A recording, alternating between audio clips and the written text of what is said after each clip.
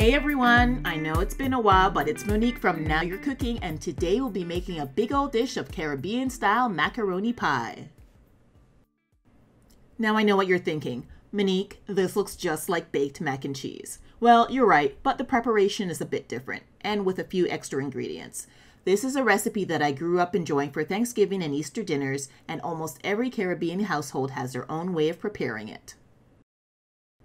You'll need about 450 grams of dried macaroni, but any tube-shaped pasta will do, 4 cups of grated cheese, cheddar mixed with mozzarella is a good blend, a couple teaspoons of salt for boiling the pasta, 2 cans of evaporated milk, 2 eggs for structure, dried thyme, grated nutmeg, smoked paprika, a medium-sized onion, 2 cloves of garlic, a Scotch bonnet pepper for that spicy flair, 2 tablespoons of unsalted butter, Dijon mustard for that certain je ne sais quoi, and salt and pepper.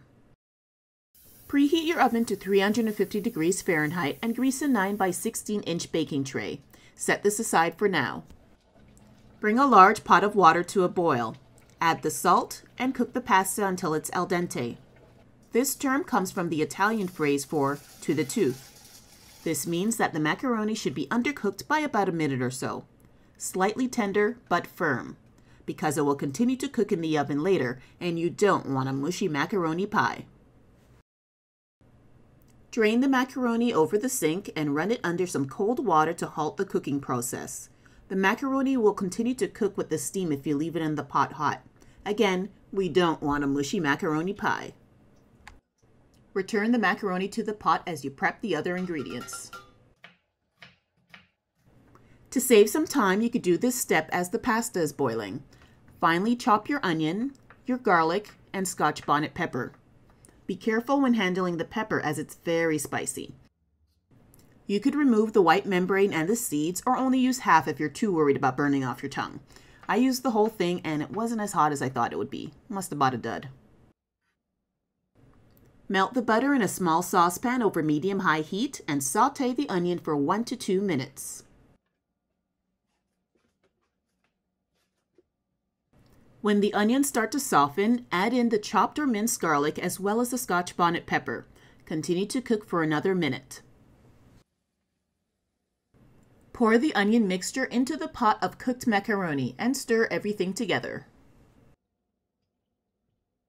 The use of evaporated milk in this recipe lends an extra richness to the dish. Evaporated milk has about half of its water content removed. If you want to substitute it, use 10% or half and half, or for a lighter alternative, just use regular milk.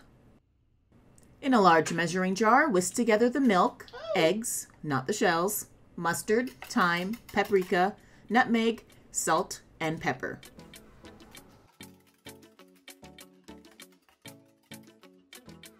Pour the milk mixture over the macaroni and stir until it's well coated. A handful at a time, finally sprinkle in your big bowl of grated cheese. Make sure to save about a cup of it for the topping. One difference from regular mac and cheese is that a roux, which is a combo of flour and fat, isn't needed for this version. Grab that large casserole dish you prepared and pour in your macaroni.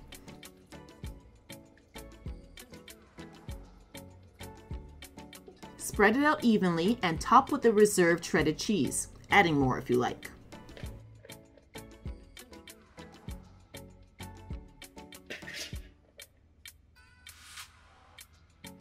Bake for 30 to 40 minutes or until the cheesy top is a light golden brown.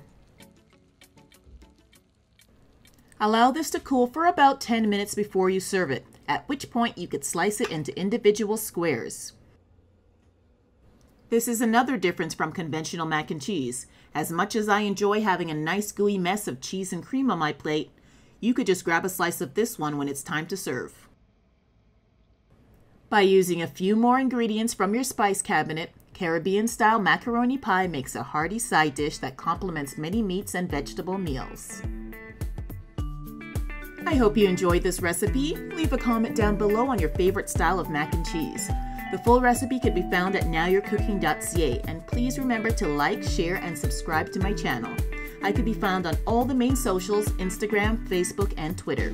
Thanks for watching and see you next time.